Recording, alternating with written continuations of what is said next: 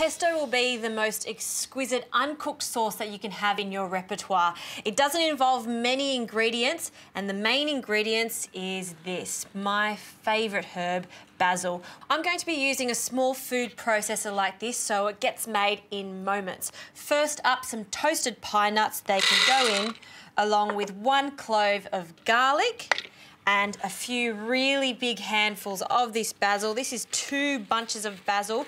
The zest of a lemon, and I'm also going to juice the lemon.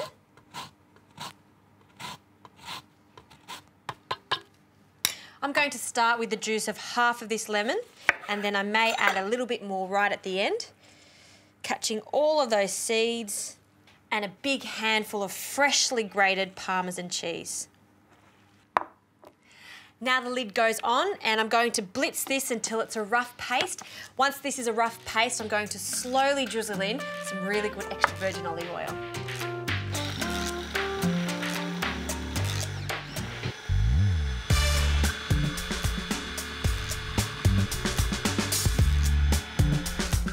And voila, we have the most vibrant looking pesto, the perfect consistency, ready to be used in any type of dish. And don't forget, if you want to keep this, if you've got too much, just place it in a jar, seal it with a little bit of oil on the top, and it'll last for a few days in the fridge.